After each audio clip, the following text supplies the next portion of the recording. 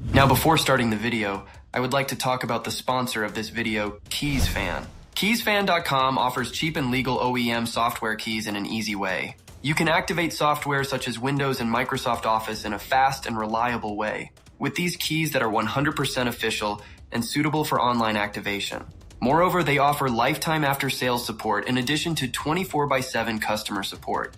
Don't miss KeysFan mega discount. If you are interested, you can check the links in the description. Add the product you need to your cart and catch 50% discount for Windows series with RTG50 and 62% discount from Microsoft Office and bundle with RTG62. So don't forget to check the description for details. Hello everyone, welcome back again. Today we're diving into a massive new update of the WINLATOR GLIBC version 3. This release brings a ton of exciting features and improvements that take your gaming and emulation experience to the next level. From MIDI support with custom sound fonts to enhanced OpenXR support and improved game controller compatibility, there's a lot to cover. They've also tackled several bugs, adding crucial fixes and even updating to the latest Wine 9.16. Okay, now simply go to Assets, download and install the package. If you already installed, you can directly update. No need to uninstall the previous version of glibc. Now install the package. Open, allow permission. It starts to update files. Alright, now go to Contents. Here, let's add the latest Turnip driver. You can get the driver file from here. Right now, this is the latest Turnip driver of revision 4. Go to Assets, download this file that has ended up with .wcp. Now switch to WINLATOR. Select Content to Turnip. Select the driver file we downloaded. Alright, now select Box64. Here I want to install the latest Box64 driver. Same go to this site. Here the developer has provided some Box64 driver files. Currently 0.3.1, this is the latest version. This will improve a lot of performance. And also the fixed file for 8 Gen 2 phones. If you want a back to old Wine version, you can download Wine 9.2 WCP file. So download the required files you want. Some drivers actually perform good on some phones. It depends. Some drivers will work good on Adreno 600 series, some with Adreno 700 series. Now select Box64. Select the latest file we downloaded. This file is for 8 Gen 2 users. Select Continue. It gets installed. Same if you want to install the previous Wine 9.2 version.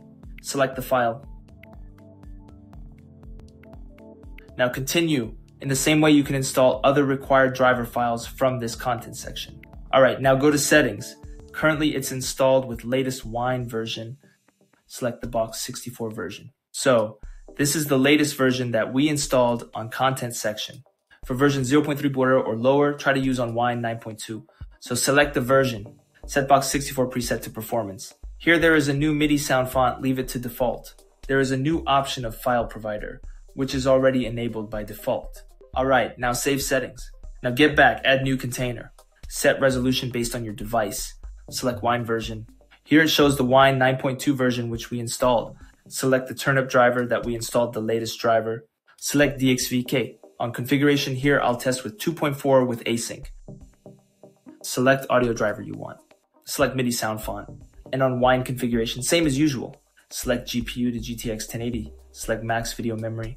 Now go to environment variables. Add new variable to DXVK HUD to display detailed FPS meter. Here, enable FPS, frame times, dev info, and others you want to display on HUD. Go to advanced.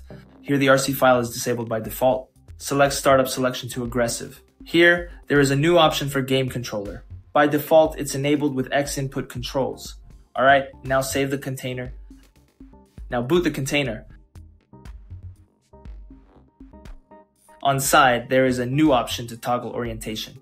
You can use system in portrait mode or in landscape. Now go to Start System Tools. Let's check if Direct 3D is working. Well, it's fine. Means the things got configured well. Go to Wine configuration. Select Windows 10 version. Apply and OK. Alright, so I'm going to test the Far Cry 3 in high graphic custom settings on the 720p based on DirectX 11. Here set affinity values to 4 performance cores.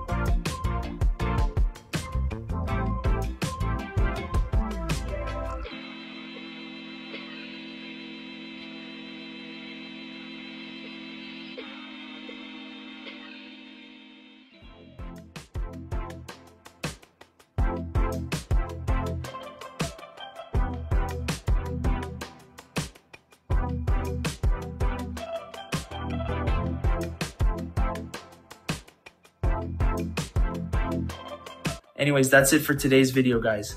Hope you liked. Also subscribe to our channel for more tests. Thank you guys, and I'll see you in the next one.